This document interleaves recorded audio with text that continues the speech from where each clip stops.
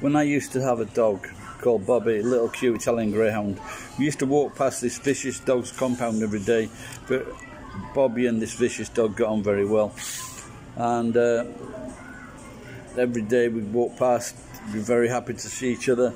Then one day we had to stop going past this compound. Maybe my wife took him out more, I can't remember.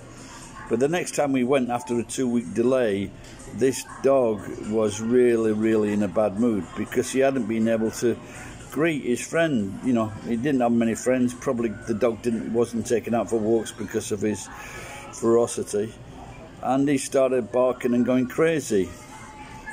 And so once you build up this relationship and then you stop it suddenly, you know, people act strangely because you thought they were their friends, but you weren't.